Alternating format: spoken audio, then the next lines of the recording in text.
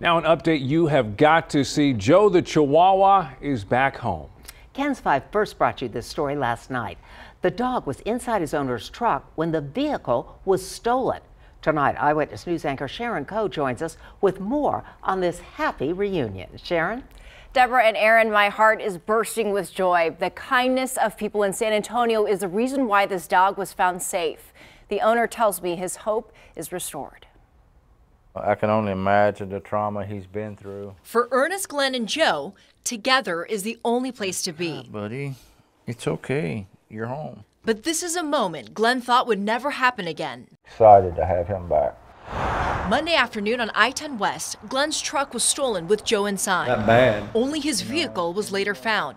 After social media posts and a KENS 5 story, Glenn received a flurry of messages. Today, a person reported seeing the Chihuahua near Ingram Park Mall. Glenn said employees working at a Best Buy thought they spotted the dog.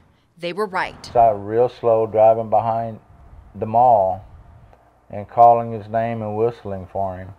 And it was either the third or fourth trip back and forth through there.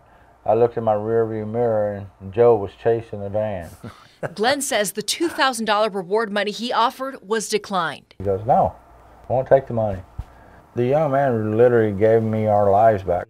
Sharon Coe, KENS 5, Eyewitness News.